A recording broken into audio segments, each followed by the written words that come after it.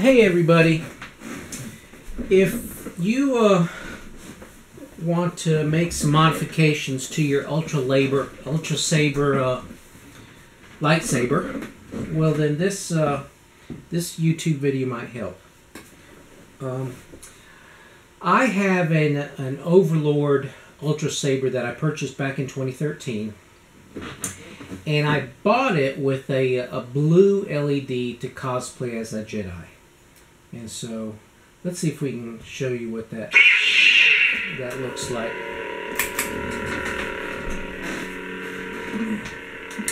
It's not sure how well it'll show on the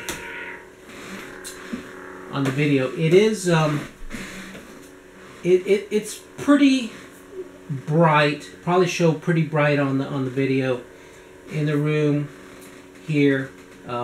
It's a really nice blue LED.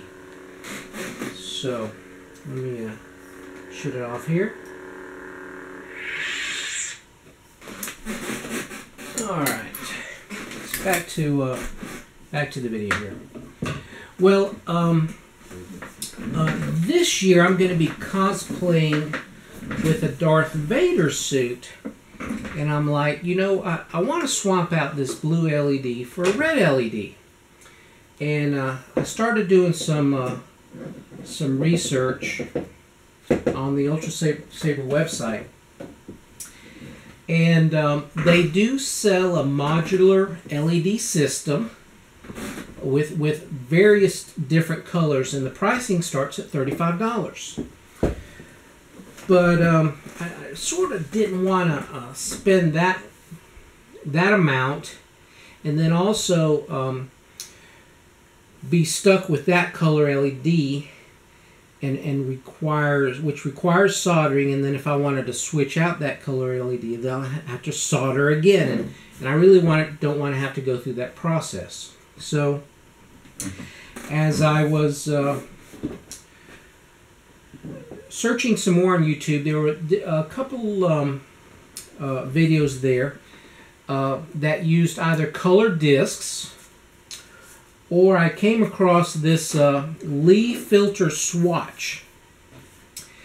And this Lee filter swatch book is really amazing. It comes with the entire spectrum of colors, from purple to blue to green to orange, yellow, pink and red. I mean, oh my goodness.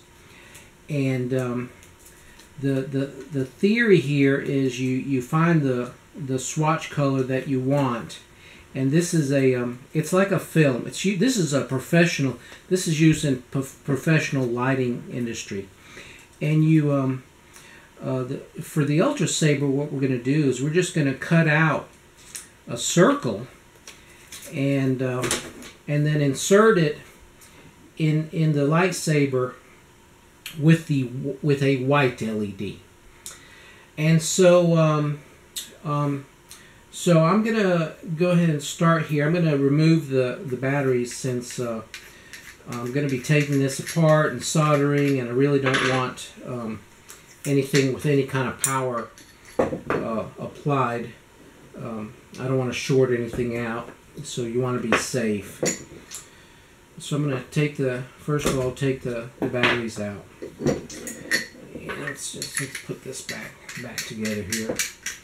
Now, when I was taking this lightsaber apart, it's like I could see the LED inside, but I was like, how do I get to this thing? And I was, you know, trying to figure out how to get in there. And this part right here, it actually threads loose, and coming from Ultrasaber, it was tight on there. I've already loosened it, but if you get your hands on there real tight, you can unscrew, put enough force, and this guy will come out loose very nicely. You're just going to unscrew that part.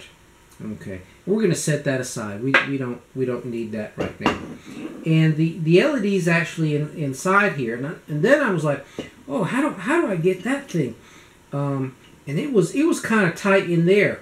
And I was trying to unscrew it. There's no screw, and if you kind of work that piece, eventually it just slides out. Yeah. And this is that modular LED system. It'll just slide out, and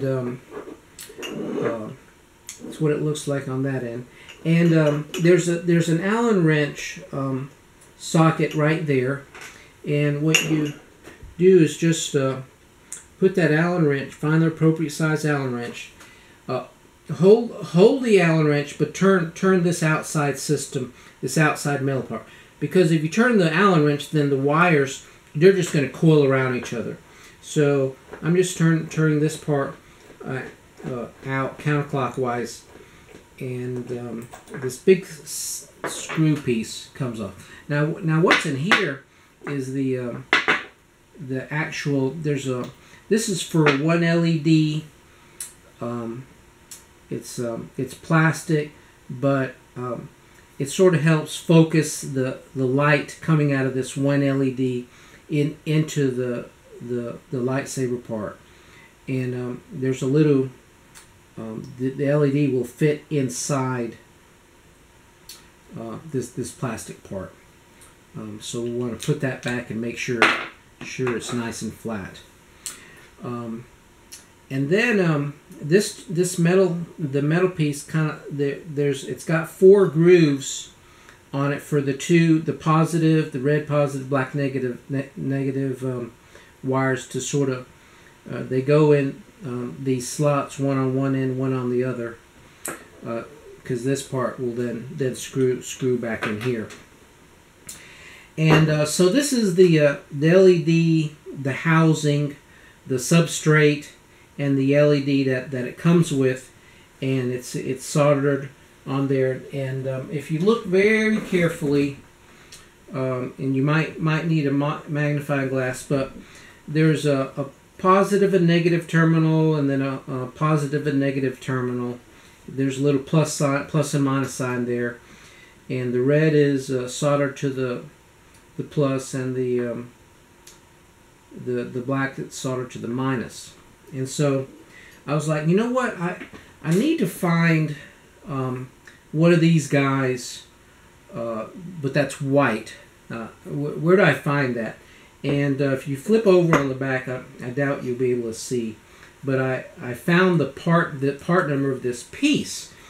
It's this is what came from Ultrasaber, and this part, like as I was saying, it's a Seoul Semiconductor. I was able to type in the part number here, found out that it's discontinued, but I was able to get some of the specs off it, and found out that it has a 3.25 voltage and 22 lumens. And that 22 lumens is the brightness of that colored LED. And so I was like, you know, I'm going to use that information to determine the replacement LED that I get. Continued to do some internet searching, and discovered a company called LED Supply Company with a ton of these LED modules. Apparently it's very popular, and this is the one I purchased. I actually purchased 2 different ones. This one that I purchased right here is an XP-E2 Cree LED, and the version that I'm going to install today is the warm white version, and its voltage rating is 3.25, which is which is exactly what the other LED is. And this warm white LED has 87 lumens, which is about 4 times more than the original. I also found under this XP-E2 series of LEDs, there's a neutral white that has 100 lumens. But I was like, you know what? I don't want it to be extremely bright because I'm going to be using these leaf filters, and I'm not really sure if the white will overpower the LED filter. So I'm going to go with my first install using the 87.4 lumen warm white LED. Now, what's interesting about this component here is the LED it's a surface mount LED, and I'm not exactly sure how it's made, but the bottom piece is metal. It looks like aluminum, and I think maybe the top part is ceramic. The point is that when you it's going to take quite a bit of heat to create a good solder joint bond. But I've got a good soldering iron, and what I did was I went ahead and pre-tinned. This is the minus, and I pre-tinned the positive. I went ahead and did that. I pre-tinned them. It has two other pads that show no solder in them. That's how the whole piece came from LEDsupply.com. And the really neat part is this piece right here only cost $2.99. And there was no shipping. It was free shipping. So I got two of these. I got the warm white and the neutral white for $5.98, and you can't beat that. Coming back to the LED filters, this swatch book is $2, and it's from the LEDfilterusa.com. I'll put all the links on down on the bottom on the YouTube page. But what's interesting is the LED filter had a $1.99 coupon, and then shipping $7.50. So to get the leaf filter swatch book total $7.51, and then the warm white LED, if you just get one, it's $2.99 free shipping.